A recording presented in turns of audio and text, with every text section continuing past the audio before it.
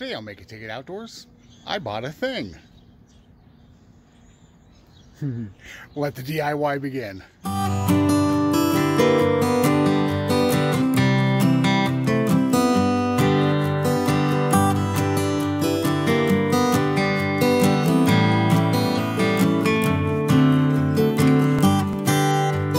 Alright, to start this off, we're going to need a couple tires. I got those at Harbor Freight for $4 each, $8.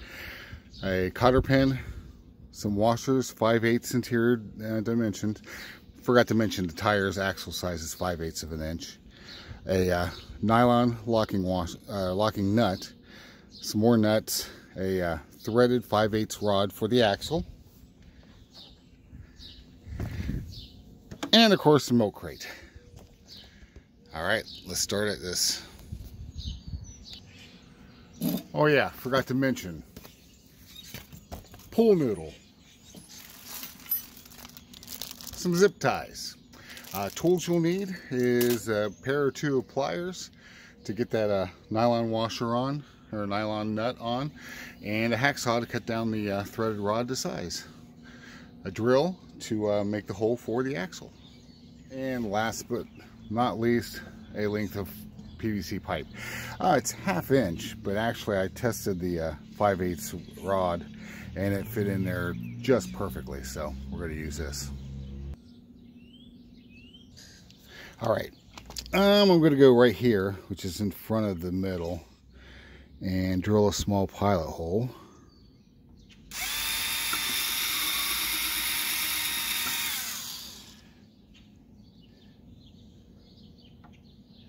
That should be perfect to put the axle inside the milk crate.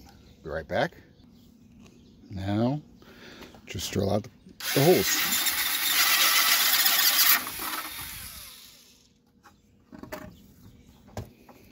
Try not to make too much of a mess. I knocked the camera over.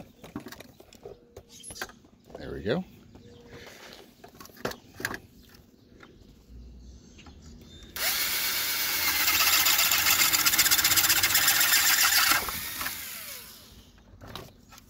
Alright, I've put the nylon nut on here. It ain't going anywhere. It's almost like a ratchet strap. I checked it out. So, we're going to take the first wheel. This side goes out. And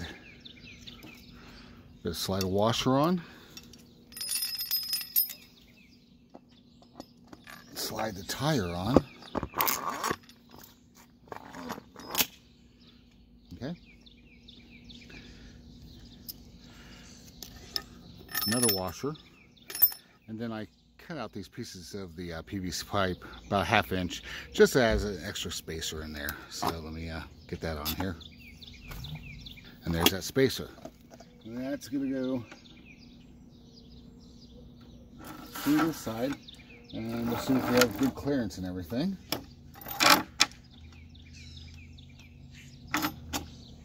Okay.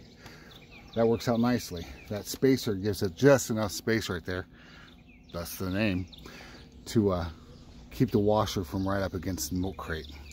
So on this side, it'll be the same thing. We're going to slide the spacer on.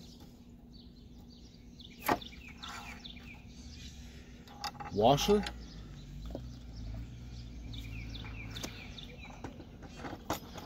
Tire. The other washer, and hold on just a second. All right, so what I'm checking right now is I'm going to put one nut right here, but because I want to be able to remove this, that nut has a chance to come off, and that's where that linch pin will come in, the cotter pin. So I'm going to cut the axle just outside the line of the tire so I can get that pin on there as easy as possible. And I'll be right back after I do some hacking with a saw.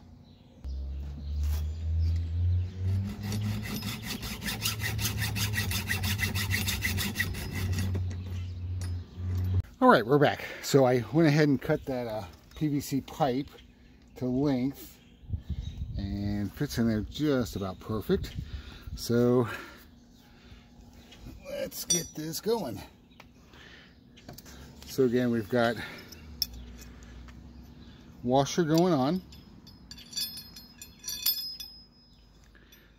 tire,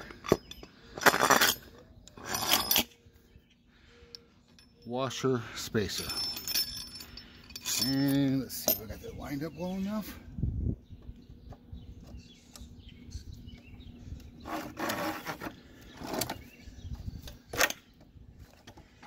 Look at that. Right. Spins freely. Gonna put spacer, washer,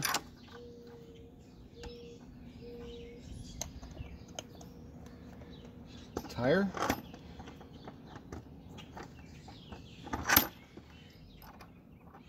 washer, regular nut,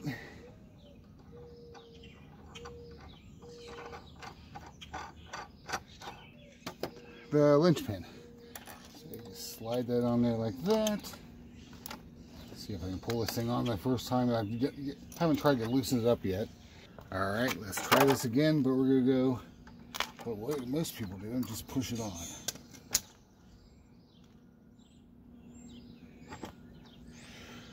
All right. Well, there you have it. This nut starts working its way off, the cotter pin will stop it. This side's locked in. Now I'm going to attach a couple pool noodles for padding, and we'll give it a try. Stay tuned. Alright, pool noodles installed, and in a second I'll show you how I'm going to store this when it's in the kayak, so I can use it also as a regular milk crate, fishing milk crate. Alright, I've attached a second PVC piece of pipe up here at the top. I saw this on another design, so thought I'd incorporate it. And that's just where I'm going to store the axle and the tires, so they're up and away from the bottom of the milk crate and not hitting the deck. Alright, now I just got to trim these off and zip tie those suckers on. Alright, so here it is, all finished. Now let's see if I can figure out how to use the thing.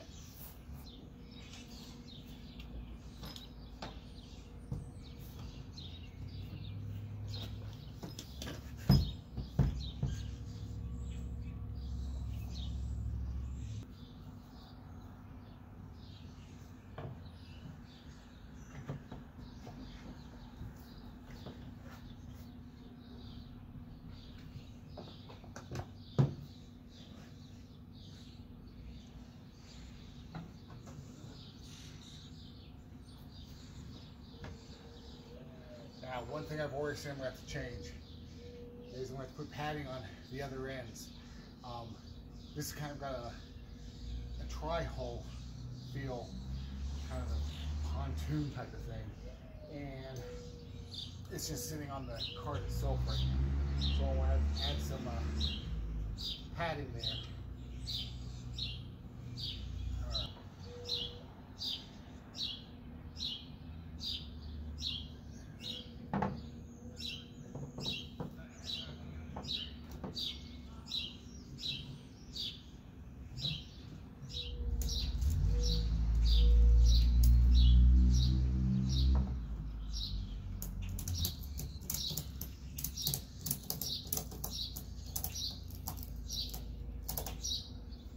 All right, let's see.